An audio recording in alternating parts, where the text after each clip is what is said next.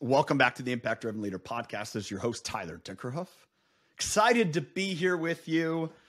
Man, we're wrapping up 2022, almost to our 100th episode. Those episodes will actually release in the next couple of weeks. We're actually going to have a compilation of some of the most downloaded episodes of the Impact Driven Leader podcast. Excited to re-release those and really use them as a spotlight for some of the great value that all the guests have shared in the last couple of years. No less value in this episode. Author, speaker first, just a wonderful dude. Ryan Leake joins me today. We talk all about smiling. Yeah, smiling, body language.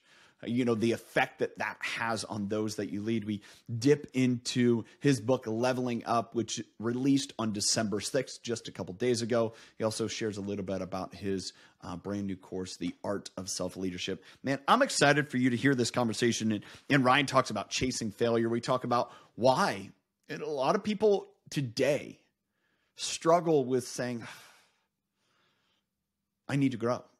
And what key component they need from their leader to embrace, I can grow and I can get better. Make sure you take some notes. Again, thanks for being here. I'll wrap up at the end and share a few other key things. Yeah, Ryan, good to see you, man. That smile is just electric. I'm excited to see it. You know what? It's interesting. Whenever I am recording things these days, I'll actually write the word smile in between paragraphs. Okay. It's amazing how much, like whenever speakers ask me to review something for them, I'll watch it on mute. Uh-huh. It ain't even about what's coming out of your mouth. To me, it's like, it's amazing, like what a smile really does for you, just about anything. So like, I've just learned to like, man, like sometimes things are just really tough. Hey man, smile. It's amazing how it impacts everything else. We could spend the allotted time that we have just digging that apart. Oh yeah. Well, and partly because, so one of my beliefs, and I'll share this as kind of one of my beliefs is a barrier in leadership is intensity. A person's intensity is their barrier to be able to lead themselves and others. And I had somebody ask me recently, he was like, Tyler, you're an intense person. I said, yes, I know. That's why I know it's a barrier. And they're like, well, how do you work through that? And I said, I smile. Yeah. And I realized that a smile kind of diffuses whatever tension there is because you just relax, just smile. Yeah. It's all right. Yeah. Oh yeah. So I'm with you 100%. Why did you write that down? What made you think about that? Man, I think there were times where as a leader, you have to give hard truths. You have to have tough conversations. And as a speaker, I also have to say tough things, especially to leaders that a lot of times leaders don't want to hear. And there's some times where I would even watch myself speak and I'm like, you look mad. I know you're not mad, but you're sharing something that is like, that you're passionate about. And sometimes when you get passion on your face, you get this like, and it's like, but I think that when you put a smile on your face, it's not a fake thing. It's going, I think what tough love with a smile communicates is, I love you enough to tell you the truth. Oh, that's good. I think there's this, this isn't personal. I'm not mad at you. I want you to grow perhaps more than you do. Mm-hmm. And so I think when you're able to say tough things with a smile, you're communicating way beyond what you're actually saying. And so that's why I think it's important in any kind of communication, because leadership, it's going to be very, very difficult to lead without a high level of communication. And most of what we are communicating is with our body. I agree with that completely. And I think that's something that we lose sight of. Yeah. And yet, like you just mentioned, there is watching someone and putting on mute and just watching their body. That will tell you everything. Or even if you're so far away, say you're in a position and you can watch somebody but from afar, and you're just watching them and you're like, oh, I know what's going on, because their body's telling the whole story. Absolutely. Absolutely. 100%. And I think if you are, whether you're giving someone correction or tough love, or if you're asking your team to do something that is tough to pull off, to be able to ask and make a request that is beyond the norm with a smile on your face, you'd be surprised how many people will go, I know I don't have to do that, but okay. Yeah. I'll go the extra mile. It's authentic vulnerability. Yeah. One of our mutual friends, Brad Lomenick, he shared this with me years ago. And I hold on to it still every day. And at that point, he goes, the change in the CEO of the past, the CEO of the future, is the one that stands in front of the room, throws their arms in the air, shows their sweaty pits, and say, I don't have all the answers, but this room, we can figure it out. And compared to the person who's standing there in their, starch suit and, shirt, and just everything is tailored and perfect hair. And they're like, I'm robotic and I have this. And like, no one wants to follow that person. Nobody. No. To me, that, as I think more about this, is like, it's pretty hard to be robotic and have a genuine, heartfelt smile. Like you can fake a smile. You think about, all those movies, the fake robots, and they're smiling. It's like, you could tell it's not real. Right. For sure. And I think, as you talk about that and remind yourself, just be real. Just smile. Yeah. And I often think too, man, there's a lot to smile about. Yeah. There's like, I consistently think of things that just make me laugh. I will find people in the audience that I just think, man, it's a very interesting shirt combo you have there with those. And then I'll just like kind of gravitate towards that part of the room for like the next hour. And every time I go with it, I just smile. I don't know. I look for things that are joyful. So you mentioned this, that, before you have another book coming out, which we're going to talk a little bit about here at some point, Leveling Up. You've written, other pieces of work, but you said, no, I'm a speaker. Yeah. So why is it that you say, no, I'm a speaker. I'm not an author. I'm not this or that. I'm a speaker. Yeah. I would say I'm a speaker first, not an author first. Yeah. And the difference is like, there are authors who, like, this is all they do. They eat, sleep, drink, writing, and selling books. Like that's their world. It's a part of my world, but it's not my world. Does that make sense? Like, at the end of the day, my greatest tool to be able to inspire people is with a microphone. And part of that is, it is, for me, way more difficult to help someone else smile through written words than if you give me a microphone. You put me in front of any audience, I will make them smile. Guarantee it. Like, with confidence. Like, in my book, there are stories that I tell that are great stories, but it can't tell the story better than me in person live. Mm-hmm. Like, that's the craft that I am chiseling and working on every single day. Now, to be able to speak, you have to be a good writer as well. Mm-hmm. But the art form of writing great books for the long run of, I don't see in my career going, oh man, I'm going to have 100 books that I wrote. Probably not. I have over 500 talks that I've written. That easily could be turned into books, but it's just like, that's not my forte or my lane. Like, I absolutely love the art of verbal public communication. To me, like, that's the field that I thrive in the most. So as a son of a pastor, you saw obviously that modeled at a very young age. Yeah. Obviously that's what pastors do. That's what, that field. Why did you decide, this is what's going to help me serve people?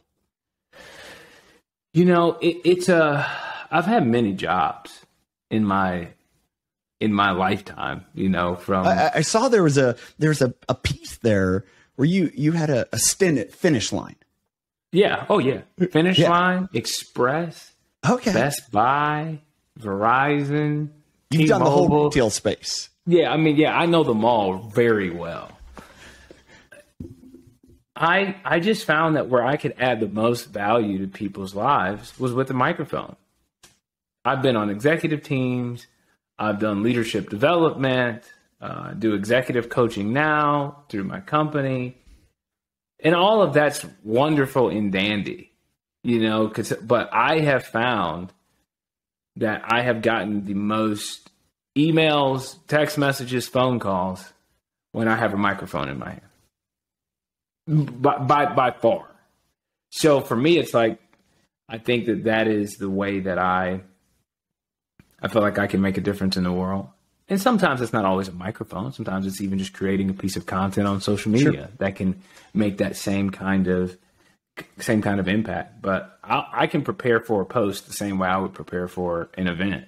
I think the same, hey, what's something that can add value to other people's lives, that can encourage them, that can inspire them to be better today. And so then, I round up the squad and say, hey, let's create some fun stuff today. Yeah. So to me, there had to be a point where either there was someone that modeled that for you or inspired that out of you to realize that, they either saw belief that you were able to do it, or some way along the line, you're like, okay, this is the way for me to really be impactful. Yeah. It is, my previous book is called Chasing Failure. Mm-hmm. And that's not a gimmick. That's not a catchy phrase. That is my life. Every day we are trying something brand new that could totally fail. We're just doing it. What I told a friend yesterday is I said the biggest, and he's trying to get his speaking career off the ground. He's trying to figure out social media content and so on and so forth. And he's kind of overthought it. And I think a lot of people do. And I said, hey man, the biggest difference between you and me isn't talent. It's just that I'm willing to fail every day and you're not. I'm willing to post something that doesn't go well. I'm willing to put myself out there. You're not. That's the only difference between you and me. And so people would be surprised how much of my career has truly been trial and error. I was speaking at a church, my very first corporate gig. People go, man, when did you make the transition to corporate? Well, I didn't.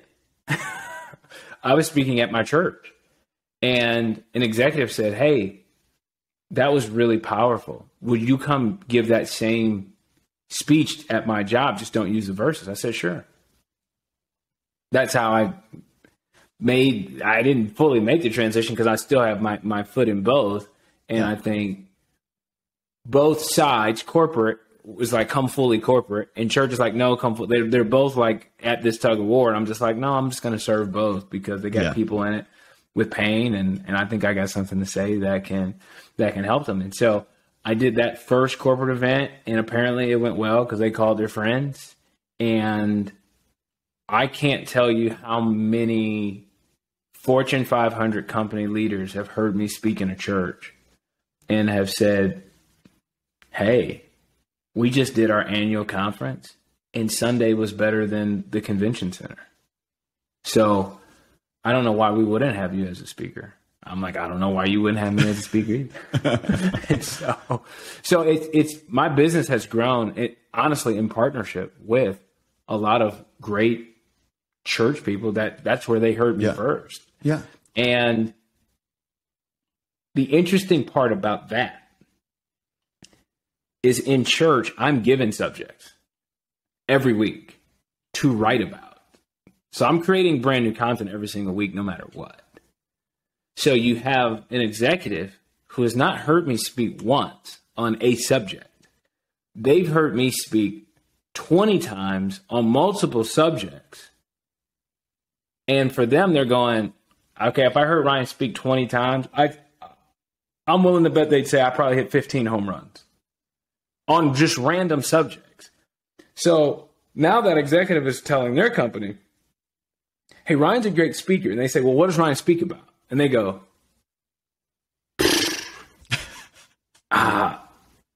well, what do we want him to speak about? Like, what are the problems and challenges and pain points we're dealing with? And then they'll tell me, and I'll say, hey, can I write a talk on that for you? Like, well, you're just going to write it? And you're like, yeah, I mean, that's actually kind of what I do. And then I'll write a new corporate talk, and then they'll call their friends and go, you got to have Ryan come talk on anger. I'm like, I'm not an anger specialist. Like, I don't do anger management. They're like, it's the best talk I've heard on anger. I'm like, I don't know.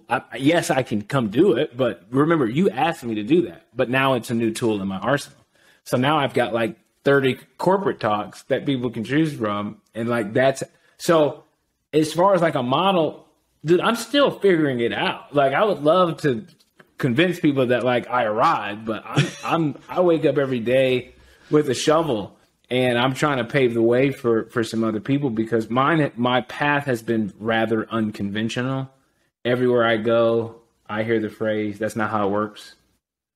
That's not how the industry works. I'm like, I know, you're right. But I don't know why they keep making exceptions for me. So I've been told, hey, this person won't have you if they know you're a Christian. What am I supposed to do? Lie? What does that get you? Yeah, like what I'm. Well, first off, it's a dumb lie. They got Google. When you Google me, you will find a bunch of sermons as well. So it's like what do you want me to do? And so some of the places I was told I would never get to go, I keep getting invited back to speak. So I don't know. I just Here's the, we could, again, I love this part of it. One, I do have notes. I do have like ideas. We haven't got to any of it. And to me, that's a valuable conversation because of what you've shared. But I think of something there that you kind of tying two things together is we're all people. It doesn't matter if you sit in a church or sit in an office. We're all dealing with the same struggles and issues and whatever else. Number two is I believe the fact that you're willing to be, this is who I am, is actually so refreshing in the world. And it makes me think of, I've seen this happen and I want to refer to because I think it's very connected, is the fact that John Maxwell has been invited to sit down with the Saudi royal family. He's been invited to Iran. He's been invited to a lot of these countries. And like, there's no mistake.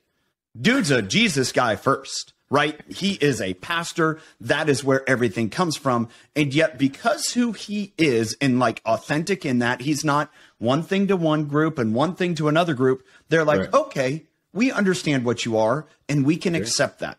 Instead of like, when you look at someone and you're like there's someone very popular figure today. And I continually look at them and I'm like, I don't know who you are because I hear one thing, but I see something totally different, and it makes me uneasy.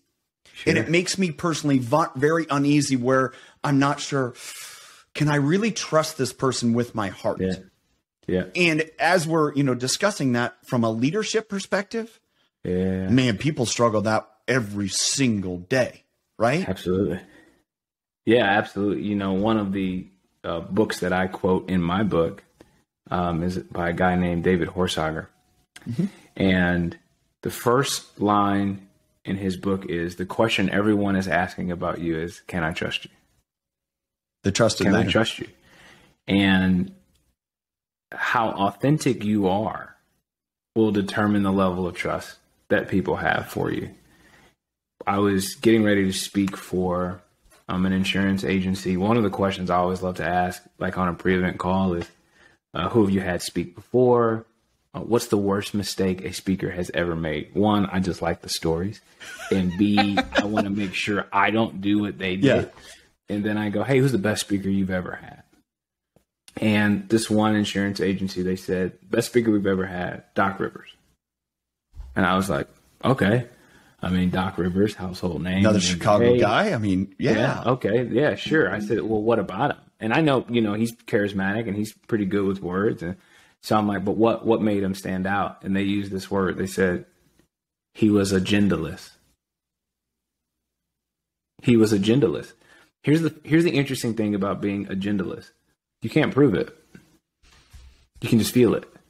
That's the superpower every follower has regarding their leader. They can feel when something's off. They can't prove if you're lying. They can't prove if you have an agenda, but they can feel it. And that's the hard part about being a leader, is being able to walk into a room and go, hey, here's all the cards on the table. Here's my agenda. I want us to grow and I want you to grow. Can't we do it together? Here's what's going to be required of me and you to pull that off. And to be able to do that with a pure heart, with high integrity, it's very, very difficult for a leader. I think it why that probably struck them so much is that's abnormal in our world. Yeah. And it's almost said that, well, you can't have success unless you have an agenda, right? And everyone's like, what's your angle? What's your agenda? It's like, no, I just want to serve people. Like, I find fulfillment in serving people. So I'm not going to keep score. I'm just going to keep serving people. And I think leadership is you. I say that I get to speak in almost every industry that exists. Finance. I spoke to farmers last week. Good. Now you're talking I grew up on a farm. Yeah. Farmers, pharmaceutical. Yeah. Finance, professional athlete. I tell every industry the same thing. It doesn't matter what your product is. We're all in the people business. Yep. All of us. Yeah. You leader, you're in the people business. It is the greatest component of leadership is your people skills in being able to relate to people and to be able to build culture around people. Is the greatest brands in the world don't have the greatest products. What they figured out is they have the greatest customer service. They have the greatest people skills. Like they have the greatest stories, right? Yeah, like if you compared Macy's to Nordstrom, does Nordstrom have better hangers? You can get a Nike sweatshirt at Nordstrom. You can get a Nike sweatshirt at Macy's. Mm-hmm. But why are people going to go to Nordstrom more? Experience, customer service, the feel, yeah. How they're going to be treated. Like, they're a household name because of their customer service. I get to travel the world. I've stayed in every kind of hotel you can think of. I've been in a cabin. I've been at the Holiday Inn, Four Seasons, Ritz-Carlton, Holiday Inn, Motel 6, you name it. At the end of the day, a pillow's a pillow. At the end of the day, sheets are sheets. They have a bed, you're going to sleep in it. Some are more comfortable than but the biggest difference between, let's say, your nice Marriott hotel and the Ritz-Carlton, isn't that the stuff is nicer. The people are nicer. Mm-hmm. That's the difference. Yeah. It's, and that doesn't cost us anything. That's the interesting thing about kindness. It doesn't actually cost more money. I didn't say that people at the Ritz-Carlton, it's not like people checking you in are going, hey, can I massage your shoulders? You were having a long day. Hey, take off your shoes. Let me rub your feet. No, they're not doing that. They're just nicer. So there is a tie to this, from this to your book, Level Up, in my mind. Yes. And there's this tie to where do people feel like my business is so unique and specific that the exceptions of people do not matter. Like, for example, I was doing a event here earlier this week, and there's a gentleman that was sharing, and he was a long tenured soccer coach, coached 20 some years, very successful. And then through COVID pivoted, and now he's in the mortgage title business. And he shared that he's struggling because he's like, I don't know how to make that transition because I don't know the industry. And I said to him, it's like, no, you don't have to. Like, that's your superpower is not being stuck in this is the way it's always been. I mean, I'll share this with you. The audience knows this. My previous career as a nutritionist for dairy cows. I did that for 13 years. And my biggest mistake is I thought the customer was the cows. I was to take care of them and make sure that they were healthy and taken care of. I didn't understand in my ignorance and youth and, exuberance that no, my real customer was however that farmer felt, whatever his employees felt. How did I make them feel? Yeah. And I think that's where, again, I have that perspective now. It doesn't matter what industry you're in. And yet I think what happens is when you get into that place, and to use one of your levels, you just start coasting. Meaning, oh, this is just our business. This is the way it goes. This is just how we operate. And people they keep buying our product, so they'll just buy it. They're almost, I heard an executive share when I was at an event a couple of weeks ago. He works in HVAC, and he said, well, we have captured clients, meaning we can do whatever. They're captured. They can't get out of our service. So we'll just charge them and take advantage of them. To me, that's, as you describe in your book, leveling up, coasting. I'm just coasting. I'm just going to, it's good enough. I'm on autopilot. Yeah. So why do you think, and again, to tie into your book and all these different levels, but what perpetuates that mindset? Yeah.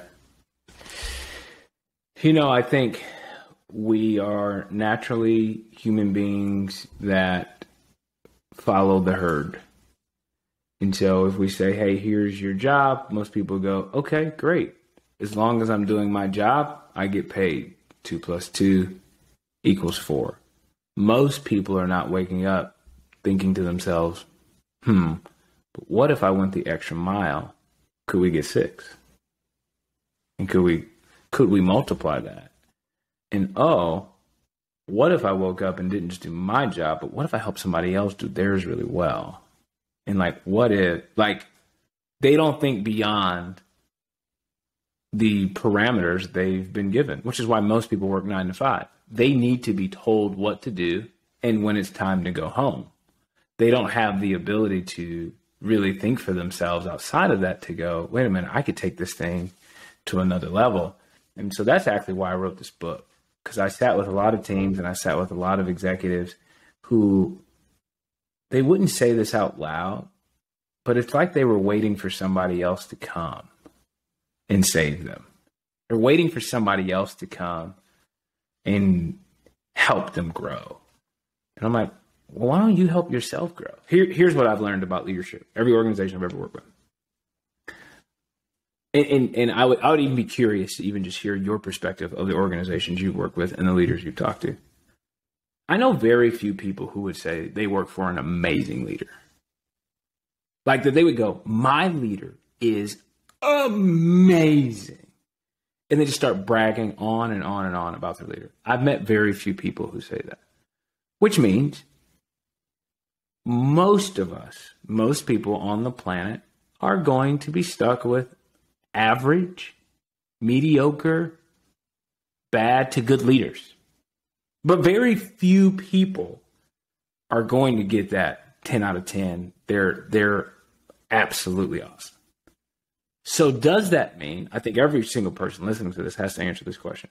Let's just say you have a mediocre leader. If you have a mediocre leader, does that mean that you have to live with mediocre results for the rest of your life? I don't think you do. I don't, even if your leader isn't trying to grow, doesn't mean that you can't. I think if you want to grow, you will. Mm-hmm. And you will put yourself in a position to do so. But if you're waiting for your leader to sign you up for the class or buy the book or do, then yeah, you're going to stay where you are. But what this book is, it's giving people a permission slip to say, hey, let's there you go. That's take this thing to another level. Whether people in the organization, because people love to blame the leader, they love to blame the organization, they love to blame the environment. Well, guess what? You are in the environment. So you playing a part of this sad story that you're telling everybody else. You were there. So in that regard, I think you've got to take ownership of your own career in life. And that's what this book is all about. So there's a lot of thoughts swirling. I would agree to your point that I've had the pleasure to be around a couple people that I would say are pinnacle. But there's a reason why, when Jim Collins wrote Good to Great, there's only 11. Of thousands and thousands and thousands of companies that he, there's only 11. And I think that happens. And yet I think we almost get stuck in the perspective, well, I can't be that. So I'll just keep going. Right. It's this, idea of your levels. I can't be a master. So I'll just be where I'm at. I'm just kind of, and the word that I kept thinking, and then you shared it, was giving yourself or giving those that you lead permission.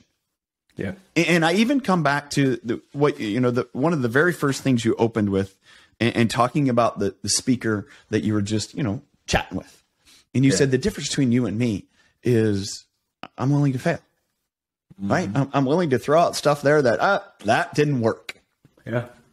And I think the difference there, and I think even from chasing failure and what you said, and I had the opportunity and prep for this, watch the documentary. We're going to dig into that because it all ties in here. Yeah. Is when you have permission, man, you'll do anything. Yeah. And there was one moment in the documentary, which, a lot of footage, right? It's a 15-minute short. There's a lot of footage, but there was one moment that made me step back and say, oh, what do you think that is? There's a lot of moments there. I just kind of want to. There's quite a few moments that even made me go, what are we doing right now? All right, I'll bail you out. It's when the camera pans to Jeff Hornacek, the then coach of the Phoenix Suns. Yeah. And you, as you're, narrating it, comment about how he and the other players start cheering for you. Yeah. And they were from, again, and tying this all together. Yeah. In that moment, they were giving you permission to fail, meaning go put in the work, do the effort. We're with you. We're not going to mock you. We're not going to laugh at you. Yeah. And the thought and the question that I wrote down when I saw that from Jeff, and let me pull up my notes here and read it, is the greatest coaches and leaders are always ... And to me, I don't think Jeff could help himself from doing what great leaders and coaches do. Yeah. And that's encourage. He couldn't help himself. If you watch it, he was pretty natural. He smiled. He's like, yeah, right. Go. Come on. Yeah. That permission, that encouragement, that I'm going to speak belief in you is probably the greatest difference. Absolutely. Absolutely. I think leaders have to be the chief encourager in their organization. Have to be. They have to be. And every leader has to have a high level of self-awareness, which is what chapter 2 is all about. Yeah. And one of the things that I think a self-aware person has is they're aware of their impact on others. They're aware of how their words and actions impact other people. And I think when a leader doesn't understand that, like the power of their words, there are certain people that I know are just like big fans of me, and I just know it. And I don't use that for my advantage. I use it for theirs. And so when I see them, I look them in the eyes and I encourage them. Why? Because I know it means more. Because they see me as a leader.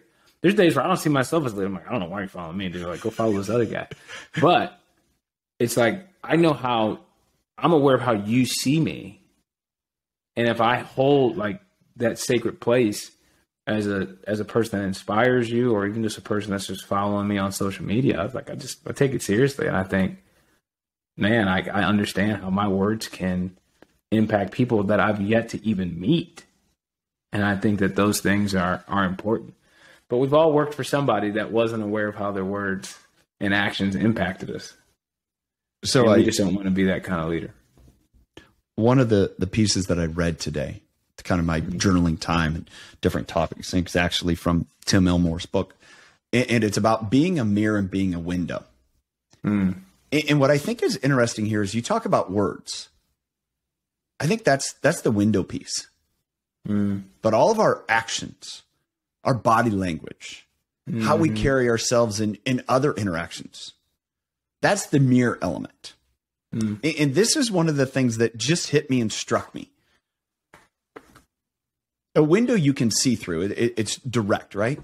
Yeah. If I look in a mirror, I see a reflection of me, but it's different than what you see. Yeah. It's different, right? It's because it's mirrored. Like what I see is like if you look at your, in a camera, right? And you don't click on the mirrored view, you get this look and you're like, ooh, that person's ugly. Like, come on, something's wrong, right? Because it's not the you that you're used to seeing. Yeah. And I realized that's self-awareness. Right? We can't be self-aware by looking in the mirror. It's just not possible because we're going to see a reflection. Those are our intentions. Yeah. It's the window that others see that are actually, that's the real story. Oh yeah. Yeah. It's going to be very difficult to be self-aware without a good friend, without somebody coming alongside you to go, hey, here's what I can see that you can't. Yeah. And ironically, the person that's been teaching me the most about self-awareness is my son. It's amazing how they do that. Yeah, like they starting to see how I am through his eyes. I think the moment for me that like really struck me was we were playing soccer one time and I was sending an email at the same time. Oof. Uh-huh. And he stopped kicking the ball and he walked over to me and closed my laptop. And he was 4 years old at the time. That was a moment for me where I was like, thinking about the question that I posed in the book, what's it like to be on the other side of you? Man, I thought in that moment, what is it like to be on the other side of me, to have a multitasking father? That must be awesome, And so I also began to notice that every time I picked him up from school, I was on the phone. Because I'm sitting in this carpool lane and, call a buddy, call a client, whatever, hey, how's it going? But I noticed like 4 or 5 days in a row, he'd get in and be like, hey, Dad. And I'd go, wait. And then so I almost had to have the conversation with myself that he's not old enough to be able to articulate what some of his needs are. But I just started thinking like, man, I may not be the funnest dad in the world for pickup line. And so like 3:05, when I pick up my son, I know it's like, hey, I got to be off the phone. Even if it's like, hey, I take a break from 3:05 to 3:15 on our ride home, it matters to him.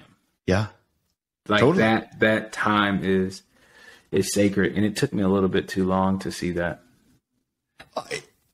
You make the mention, I agree that, our kids are a great look into who we are. And sometimes it's who we are that we don't want to accept, but in some ways we have to, because usually that who we are is the same with people that we work with. Oh, yeah. And maybe they don't have the ability to, come over and shut your laptop. They don't have the ability to, say something that makes you stop and think of like, oh, I'm not doing this right. Yeah. And yet we need that. We need that ability to, be real.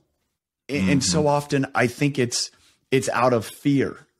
It's out of, but if I don't do this, I can't be the best for you. If I don't do this, then I can't care for you. And it's that insecurity that's like, oh, well, I have to. We start to make exception for it because the alternative is if we get it wrong, it's a mark against us as a person.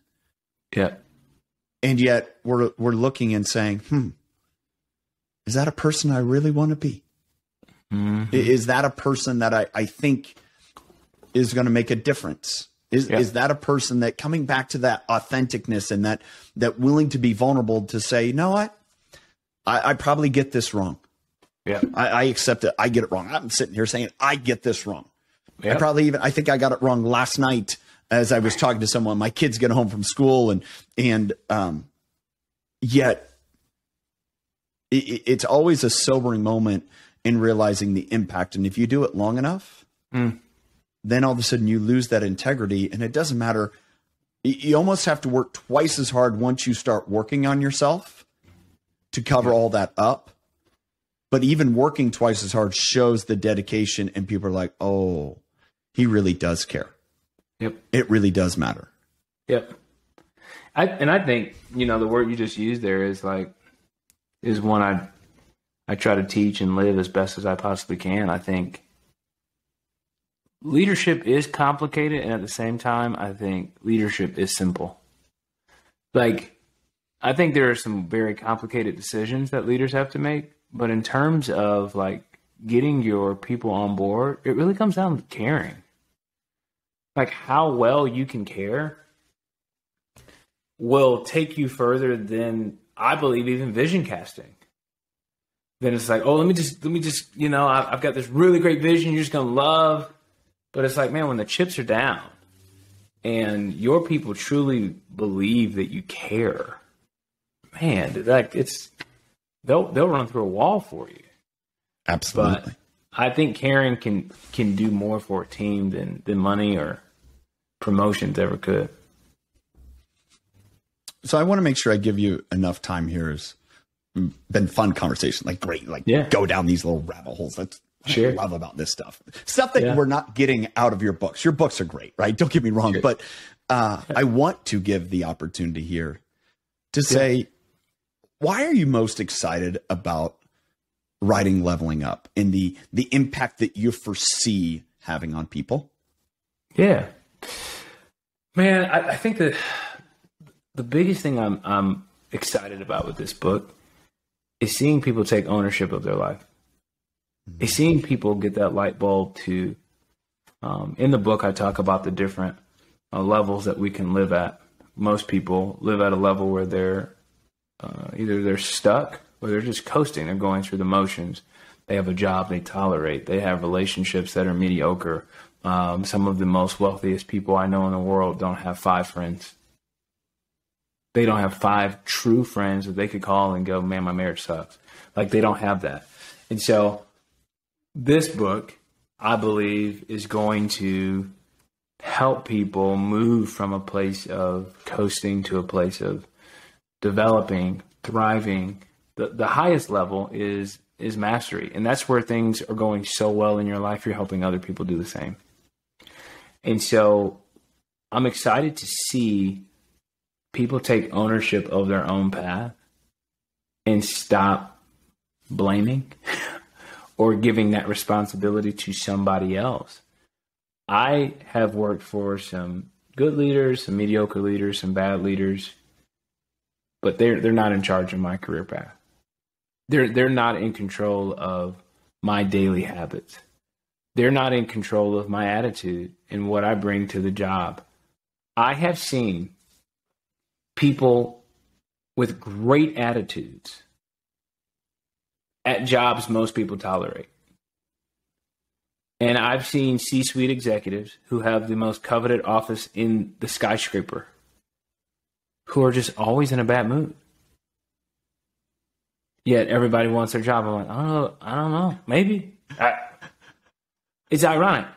I know people who are complaining that they're not having a higher position at a job where they don't even like the people there. So why do you want to be in charge of all these people you hate? Doesn't make any sense.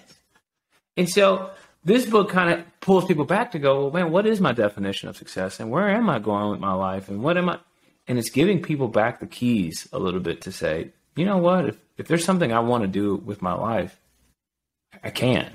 That's what I'm excited about. I'm excited to see people go, man, maybe you get your dream job. Congrats. You probably won't. Let's be honest. There's just too many of us. You probably won't have your dream job. But that doesn't mean that you can't grow.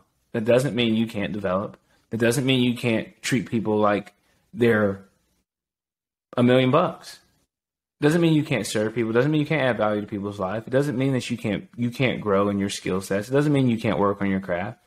And so there is a growing, obviously with the Great Resignation, there's this whole idea of like, I'm just going to go to greener grass. That ain't this book. This book is, how about you take care of the grass you got? Mm-hmm. It ain't even that greener on the other side. You left, they offered you. I can't tell you the amount of team members and executives I've talked to who jumped ship and were made all of these promises. And now they're over there and they're like, oh, this sucks. Man, I make more, but man, I guess I didn't think that they would ask me to work more. They said I could work from home, but then like that season ended, and now, yeah, I can work from home, but I got to work 20 more hours than I was. You just thought they were just going to do that for free. Like you just thought there were no strings attached, because it was greener grass. And so this book is more like, no, water the grass you got. Like on your side of the fence, like give your best to that, make it green, show up, and be awesome where you are, because you can be. Like that new job ain't gonna make you a better person. Mm-hmm. That new job ain't gonna make you a better leader. Like do what you need to do now to prepare for something else in the future. Totally. So that's what I'm excited about. I love that. It's the one developing the self-leadership, which I think is the first step, right? You can't lead yourself, dude. You can't lead anyone else. Correct. And I believe that, that this idea, the wonder that I have, and, kind of dissect this a little bit, maybe take a minute or two, is the pursuit of going up the levels. And as you haven't described, you go from just the listeners here, the aimless to stuck to coasting, developing, thriving, mastery. I'm wondering where people get stuck the most, and or where they come back, and actually stepping back is what's going to propel them forward. Because we talked about that, and I think about you just talked about that person, right? They left one job. They said, oh, I got to have a better leader somewhere else. 82% of people left during the pandemic had that thought. And then they get there and realize, oh, it's the same muddy mess that I was in before, if not worse. And they went from maybe, they were unstuck to coasting, and now they're like, oh, I'm stuck, right? I'm stuck here. Like, how does that, going through all of that? Yeah. I think I'm an entrepreneur. So my way of thinking, I think like an owner. So I have to be self-led. I have to like we got to go, because if I don't go, we won't go at all. Does that make sense? Yeah.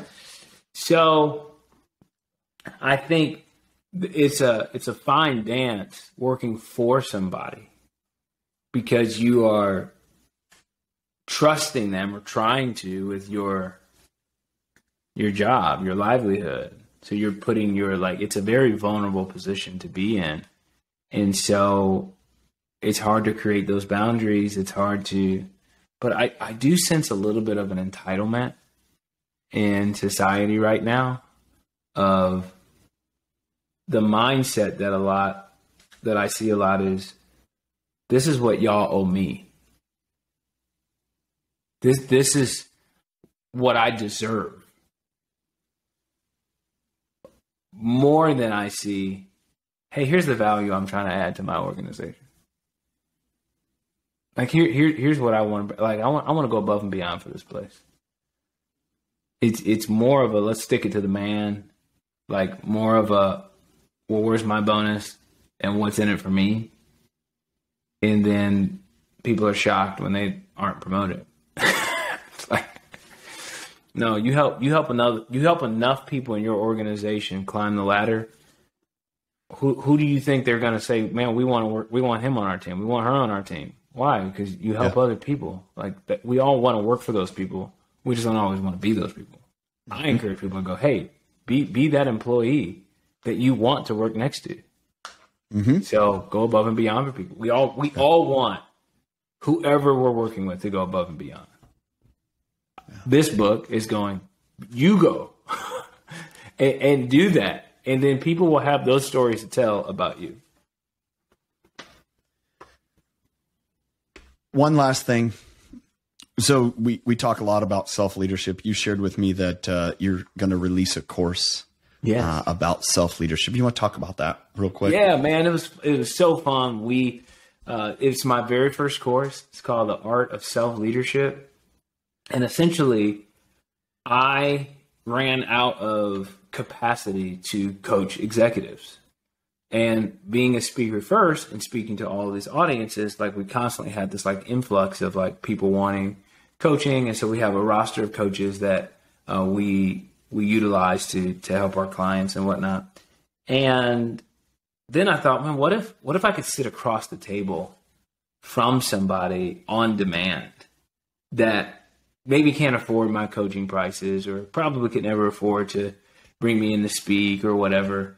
And so we created this course that we just said, hey, let's take people through some 6 components that we think, if a person is really mastering these 6 components, like, man, we feel like they'd be in a place where they're leading themselves pretty well. The first module is all about self-awareness and just, man, locking in on what that really, really, really looks like. And then we go through relationships. We go through scheduling. Man, some of the most successful people I've met in the world, man, they're not just meticulous about their money. They're meticulous about their time. Mm-hmm.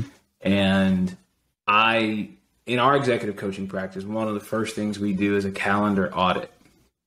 So if you're sitting across from me, I'm going to say, hey, what'd you do this week? Oh, no. I want to see it. What'd you do this week? What did you actually do? What'd you do this month? Your calendar's going to tell me everything I need to know about where you're going. If it's not on your calendar, you ain't going to win. So that's what we kind of take people through, and it's fun. So all of that can be found at ryanleak.com. Sweet. So when this airs, Leveling Up just released at the same point the opportunity to check out The Art of Self-Leadership.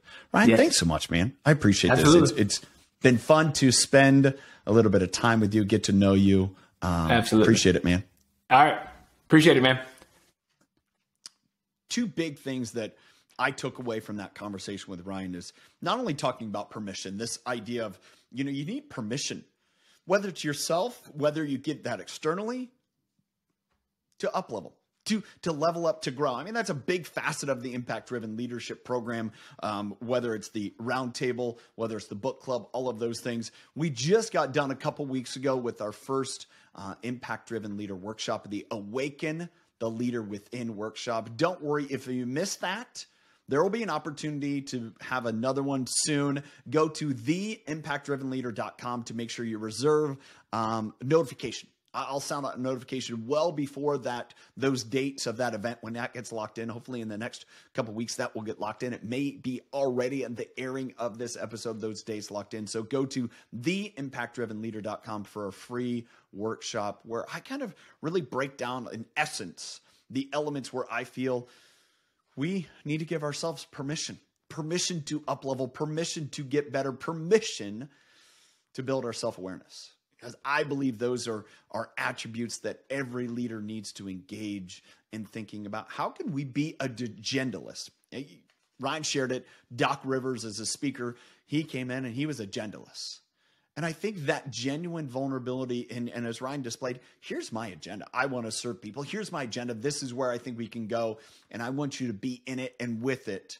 And not just about what am I going to gain. That was one of the absolute big areas that I had to identify and transform in my life, is when people viewed it being all about me. And I had to come to grips with that. I had to quickly go a different direction, say it's not about me. It is about how I can serve and help others accomplish more. That's in my heart as well. I appreciate you guys as we're wrapping up 2022. The guests like Ryan would not be possible if it wasn't like listeners like you. And I'm so grateful and thankful that you choose to download and share and subscribe and just allow me to have these tremendous conversations and bring value to you as well. Thank you for being a listener. I'd love it if you gave me a review, a rating, subscribe, share it with others, watch on YouTube, subscribe to the YouTube channel where you can also catch the Facebook, the live that I do, the live segment, my coffee chat that I hold on Monday through Friday. You can catch that on YouTube or LinkedIn, also on Facebook.